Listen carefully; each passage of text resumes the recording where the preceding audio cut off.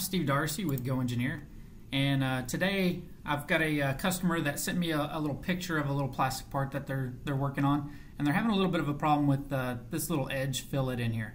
And so there's two of these. They're supposed to be symmetric, and he sent me a side view, so we got kind of a little radius curve there, and kind of a, we'll call that the front view there.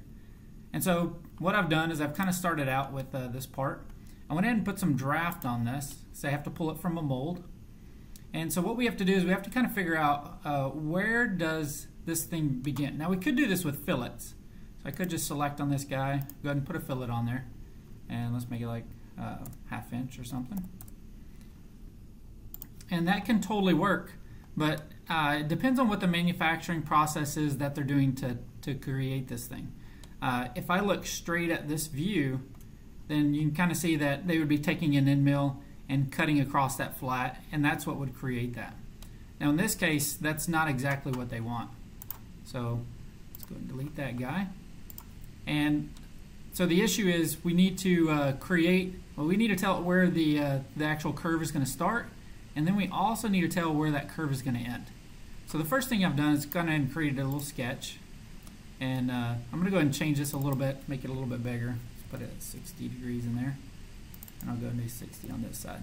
So this kind of thing is we need to look at the drawing or the picture, and we need to figure out about where is that start location. So we have a flat somewhere in here, and we want to also make sure that the angle that we're doing is going towards the center of the part. So if we're starting with a 4th axis machine, then I can point the tool directly at the axis and go ahead and start out this at the very front.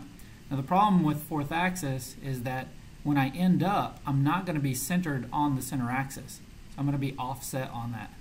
So I'm going to have a weird little radius curve as I come around and then come into that flat.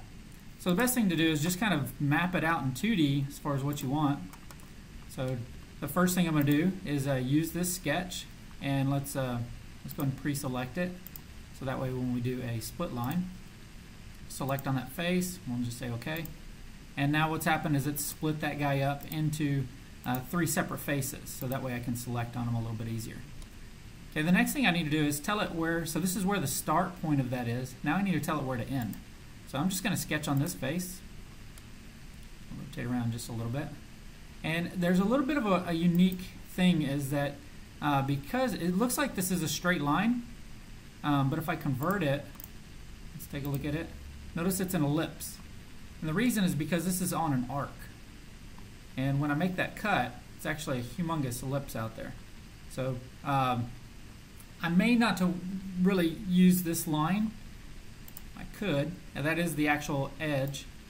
And then I'm going to go ahead and just draw 2 more lines in here. I want to make sure that those are perpendicular.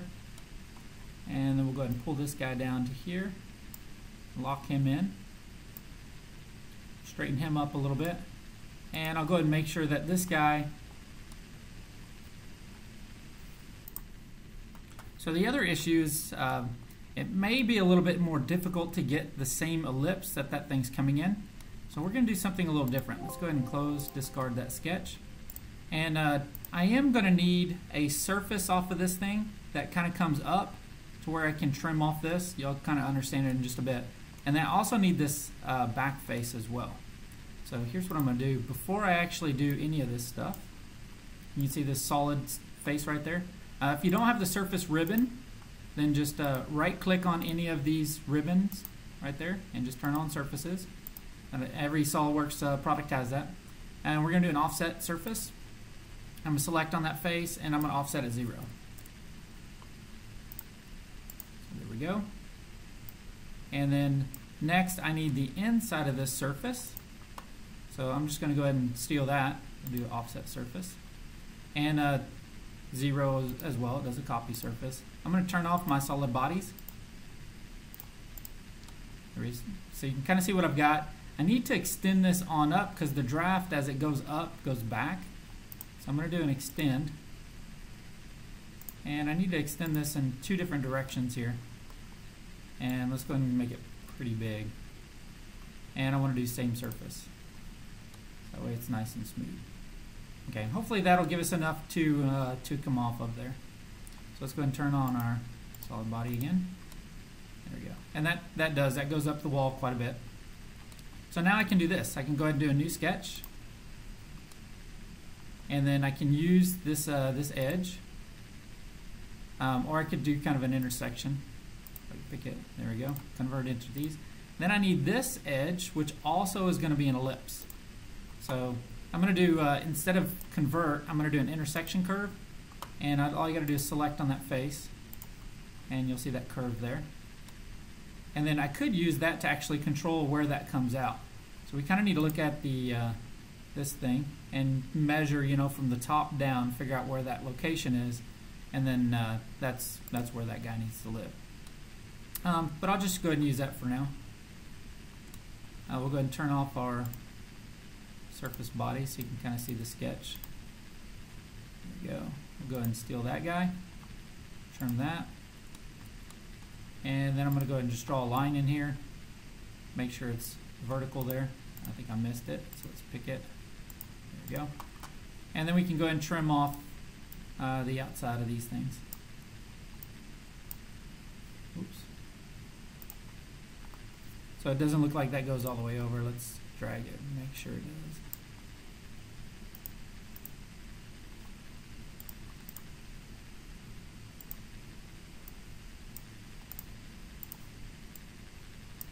There we go.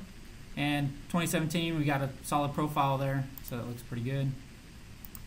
We'll go ahead and put a dimension on it. And let's make it 0.85 or 0.8 is good. Alright, so same thing. We're going to do a split.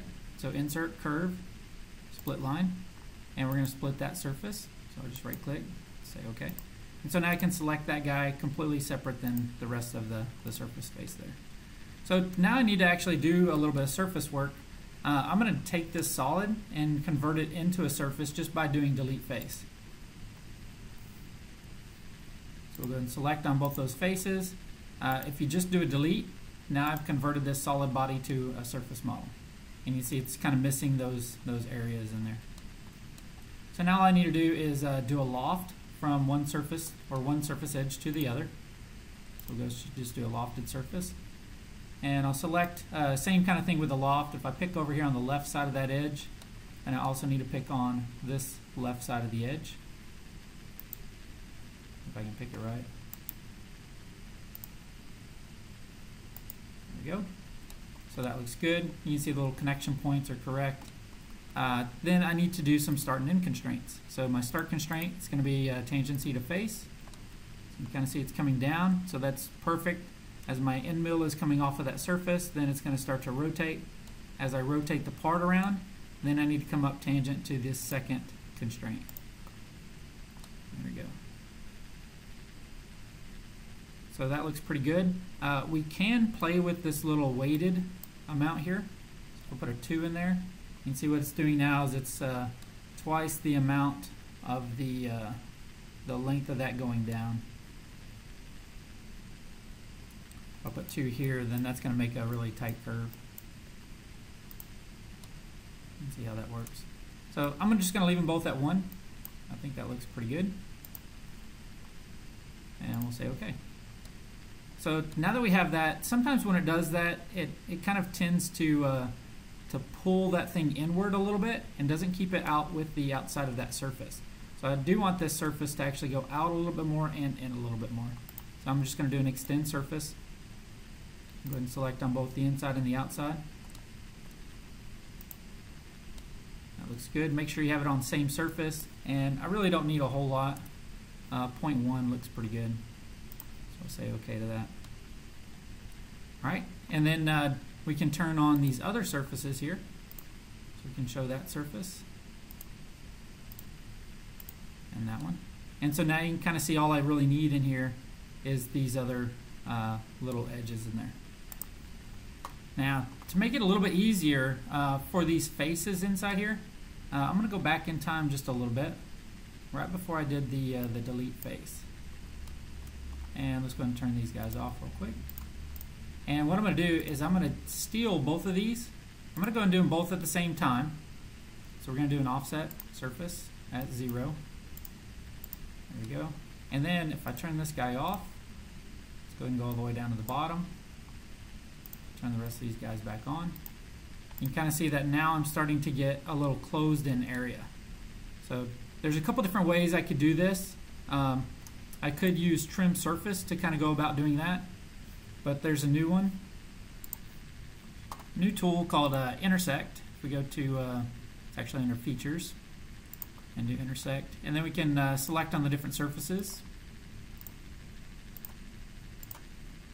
And that guy. And you hit the intersect.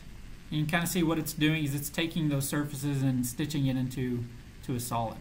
So I'm going to go a little bit old school, and the reason is I've got the other surface body that's sitting out there, this delete face that's got a lot of the surfaces. So I'm going to do this a little bit old school.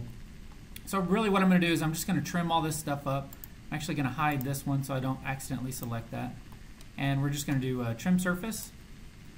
So I'm going to do a mutual trim. I'm going to use this guy and this back inside area there. It's my trim surface. And then I'm going to tell it to keep this little inside.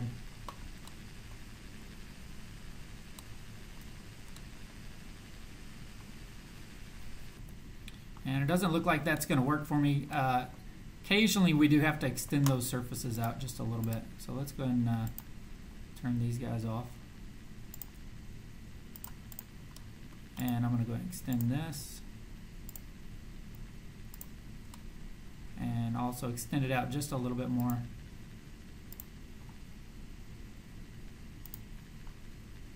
There we go. And then we can turn these two guys back on. I'm going to go and knit these two together. So we got one knitted surface body. Then when we do trim, we can just select on that individual body. And then I'm going to tell it to keep these insides. In fact, I think I could do it all together. We'll go ahead and select the offset. Let me pick them out of the browser tree. Sometimes that's a little bit easier. Do mutual. Here we go. There, there, and there. So I'm picking all three. Then I tell it what I want to keep. I want to keep this inside there. I want to keep the inside there, and the inside there. And you kind of see it removes it. There is a little option so I can actually see what I got, which is good. And there's a new checkbox in 2017. I can go ahead and create the solid with that. I'm going to go ahead and leave it undone.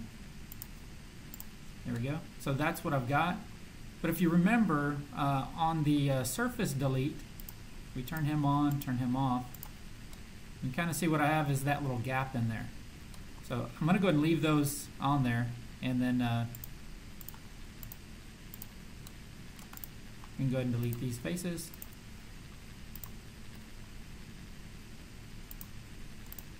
There we go. We'll go ahead and turn on this guy. And then I just need to knit this guy into this way. Now there's a couple of other ways I could have done it, make it a little bit faster. So let's go ahead and knit these surfaces. Tell it to create a solid. It knew that there's a solid geometry. And if you did it right, then it should look pretty good. So you can kind of rotate around. If you look straight at that, that's going towards the axis. And then that fourth axis is kind of roll up that little sidewall face. And the last thing you could do, if you've kind of done this right, you could do delete face. Go ahead and delete both of those. Do it on delete and patch, and what that'll do is that'll kind of get rid of that little edge in there, make it a little bit smoother looking. So hopefully you enjoyed that. It was a pretty complex little thing, and of course you got to kind of do it on the other side at the same time. I don't know if that'll actually mirror or not, but I hope you enjoyed it, and thanks for watching.